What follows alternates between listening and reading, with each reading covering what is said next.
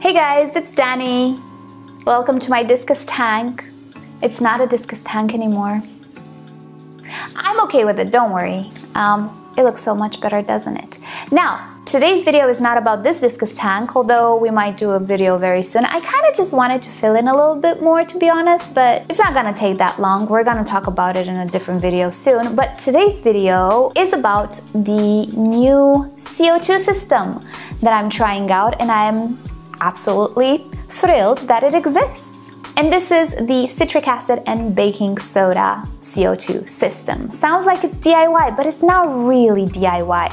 Now, first and foremost, I am horrified of filling up my CO2 bottles. It's not really that easy, and it's not really fun either. Like, I am lucky enough to actually have a place in my city that refills CO2 bottles, but it's not a nice place.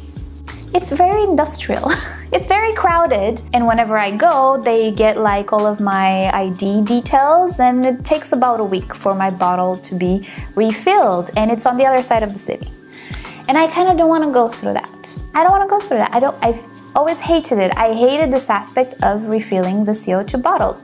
Sure, I could theoretically bring it to my pet shop and again wait a while and then bring it back, but do I want to do that? I don't.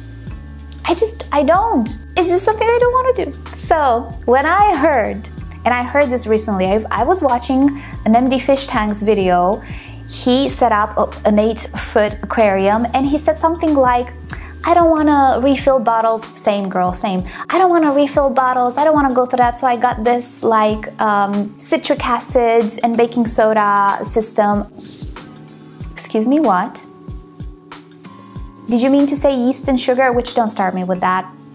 I messed up my room 20 years ago so many times with the yeast and sugar. No, thanks.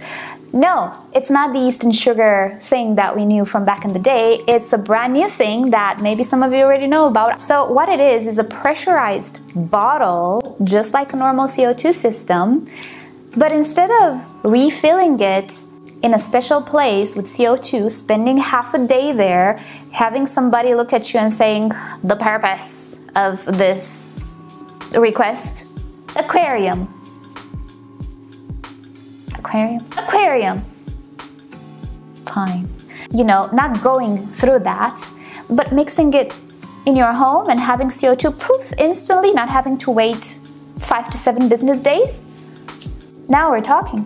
So I went on Amazon, because of course nobody sells the system here. So I went on Amazon and I found one from F-Zone.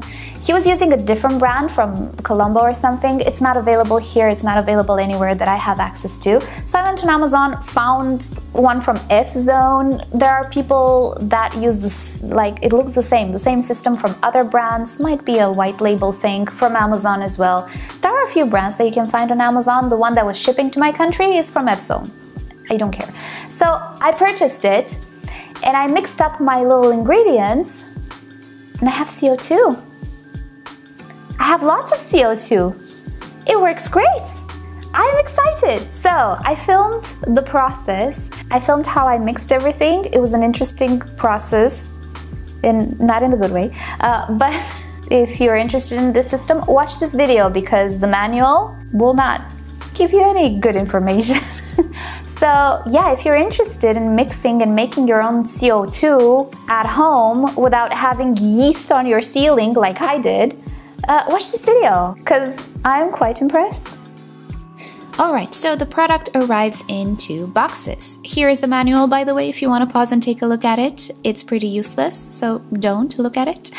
Inside the first box, we have a measuring cup and a funnel, which I discovered are too small for the 4-liter bottle, as you will see further on. We also have a solenoid valve, which works great, but it's very tiny. It's the tiniest I've ever worked with. We also have a CO2 tube, which I think is good quality. And also we have a diffuser and some accessories, such as a U tube. I don't use them because I have a reactor, but if you don't have one, these are included in the package. I'm gonna test them on a different tank and see how good the diffuser is. And here we have the regulator with a spare O-ring. We have a bubble counter included, and we also have this thing, which the manual tells you not what it is. It's a filter, and I'll show you where it goes. And the regulator looks pretty great. It has 2 gauges and you can see a yellow sticker. Yeah, that's where the filter goes, and it protects the regulator from, let's say, liquid drops and only lets CO2 gas pass. And here's the 4-liter bottle. It looks very sturdy, very nice. And best of all, it has some stickers which remind you of the quantities of materials you will use. So first off, let's install the filter. What we need to do is remove the sticker and just screw in the filter. Sounds bad. Next up, the solenoid valve. The instructions again tell you not where it goes, so I was like, well, I guess it goes here before the bubble counter. So that's where I installed it, and I think it's okay because it works. This is the smallest solenoid I've ever had. I only had the big ones that sometimes buzz, and I have to say I do prefer this one. I hope it doesn't break, but it works great. There's also the cable that connects it to electricity, and we also have some spare O-rings here as well. I put them all in an envelope in case I need them. Now on top of the solenoid, I am installing the bubble counter. You see it has that nut on the top. Yeah, if you don't have a bubble counter or if you don't need it, you can install the tube on top of the solenoid. But we need a bubble counter, and here is me wondering if I did a good job, and I don't know, but it will have to do. Now we're gonna mix our ingredients. So here I am discovering that the measuring cup provided is too small to measure 600 grams of each ingredient. For the 4-liter bottle, you will need 600 grams of baking soda and 600 grams of citric acid and 900 milliliters of water. And I also discovered the funnel is a little bit too narrow for these ingredients. I've already purchased a new funnel and a new measuring cup. Oh, P.S. You will also need a kitchen scale for weighing your ingredients. And here I am trying to leveling a little bit the ingredients. And as per the instructions, when adding water, we need to tilt the bottle to 45 degrees and add the water slowly. And again, here I discovered that the measuring cup is not enough. So it's 500 milliliters. I need another 400 milliliters. So in the middle of it, I had to tilt the bottle up again and refill my watering can, which is not ideal because the reaction already started. I was already hearing it bubbling, but again, I already purchased myself bigger measuring cans, but it's okay. It still worked out pretty great. So now it is time to place back the regulator with the filter inside the bottle, as you can see, and tighten it. We need to tighten it quite a bit, but not excessively, and it is hand tightened. You do not need any utensils, so don't overdo it with the tightness. Now let's add some water in the bubble counter, and I'm just adding normal tap water. There is also a fluid which you can use, which doesn't evaporate as much as water does, but I don't mind the water evaporation. And now we install the tube just like we would a normal CO2 system, and we're pretty much done. Now time to clean up the mess we've created on the table, because yes, it is a messy process with the accessories provided in the box, but I think we're done. So here I am connecting the tube, or actually running the tube to the reactor, which we'll see in a different video, and time to also plug it in. I did put it on a timer, but now I just wanted to see if it works. The needle valve is very sensitive, but not more sensitive than anything I've ever worked with. I managed to set my CO2 flow at around 2.5 bubbles per second. Now, when I'm recording this, I'm running 3 bubbles per second.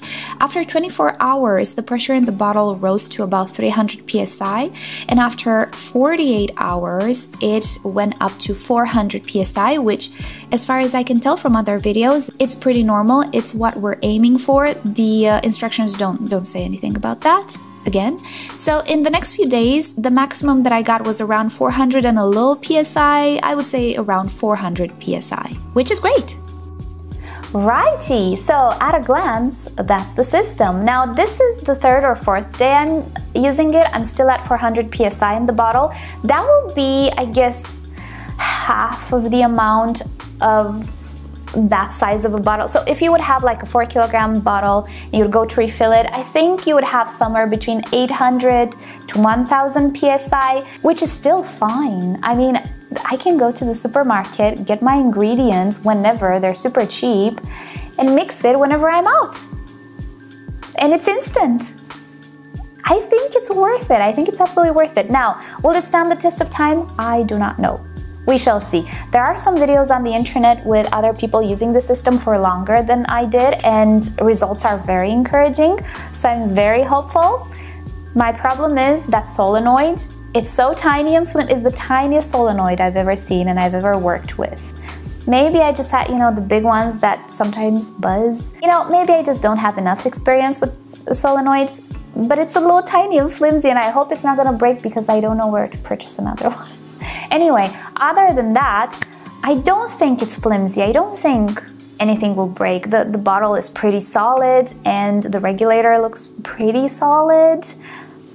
I think it actually is such a wonderful, viable solution. Now, I don't know if I mentioned this. The working pressure is 50 psi. I have 50 psi, which is wonderful, which means you can actually use a diffuser. If you have smaller tanks, or maybe you just want to use a diffuser, you need a bit of pressure. And sometimes, not even, the tiny bottles give you that pressure.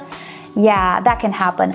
But with this working pressure, you can definitely use a diffuser.